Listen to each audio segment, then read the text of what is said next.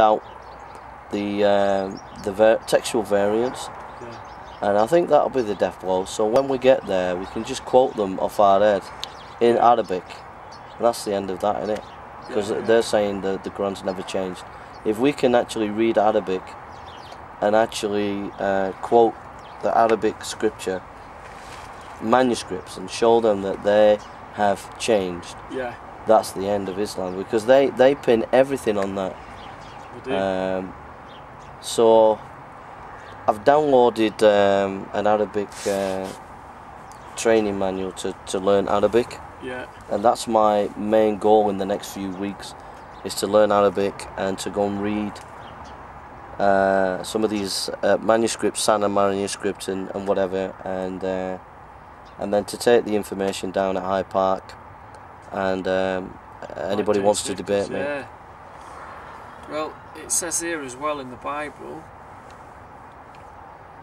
it says, for just as the Father, this is John 5:21, for just as the Father raises the dead and gives them life, even so the Son gives life to whom he is pleased to give it. Moreover, the Father judges no one, but has entrusted all judgment to the Son, that all may honour the Son just as they honour the Father. Whoever does not honour the Son does not honour the Father who sent him. Very truly, I tell you, whoever hears my word and believes him who sent me has eternal life, and will not be judged, but has crossed over from death to life. Very truly, I tell you, a time is coming and has now come when the dead will hear the voice of the Son of God, and those who hear will live. For the Father has life in himself, so he has granted the Son able to have life in himself, and he has given him authority to judge, because he is the Son of Man. So please don't be amazed at this, because the Bible's not amazed at this.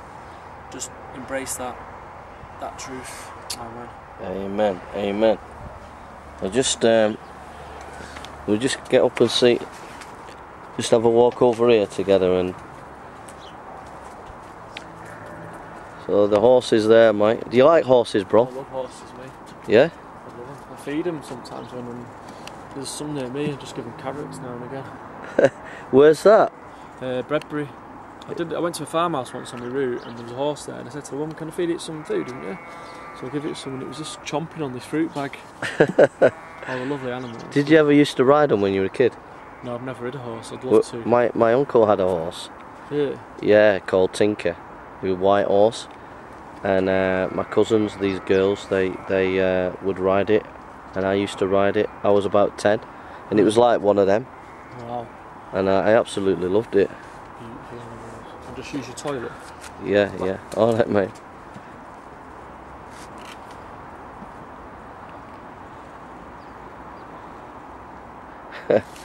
So anyhow, Mike's gone to the toilet, so we're finished now.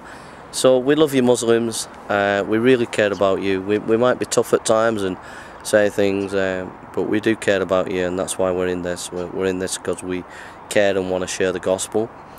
And we love the Christians down there, and one of the main reasons why we keep going down there, and one of the reasons why I want to keep going down there, is to encourage you Christians. It's not about my ministry or Mike's ministry or our ministry. We really want to see you prosper in your ministries.